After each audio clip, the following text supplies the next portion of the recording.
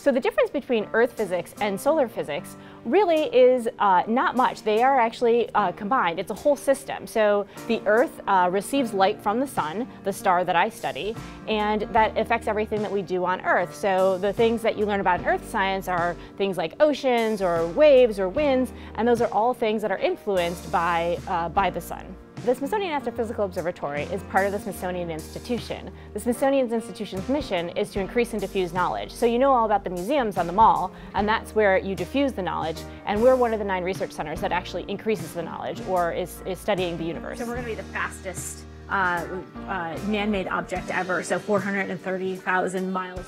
The Parker Solar Probe is NASA's mission to touch the sun. So this spacecraft is just a record breaker. It was launched on August 12th, 2018, and it has become the fastest human-made object and actually the closest human-made object to the sun. So what we hope to learn in this probe is how the sun basically throws temper tantrums. So we're trying to understand why the sun gets angry and does these flares and these coronal mass ejections, which are the equivalent of 80 million school buses being hurled at us at millions of miles an hour. And that could damage life on Earth. We're so dependent these days on technology, on your cell phone, on GPS, on electricity, that if one of these were to hit at the wrong time, it would shut down the power grids for months. It could damage astronauts or damage satellites and knock out GPS. So these are all things that we hope to learn is to better predict them, because there are ways to make us safe from all of those things, but we just need the advance warning.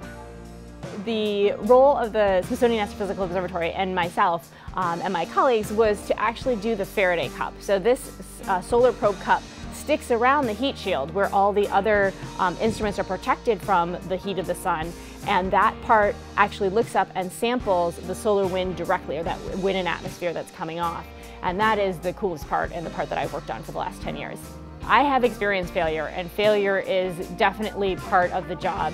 There have been multiple proposals that you ask for money and you say that this is a project I want to do, and you're turned down. A lot of then what you do is you persist, is you constantly say, okay, what can I do better next time? Is this something that I'm passionate enough about that I'm going to try again? Or is this something that maybe I need to change directions? Maybe this isn't what I want to do. And so you just keep at it, and you're persistent.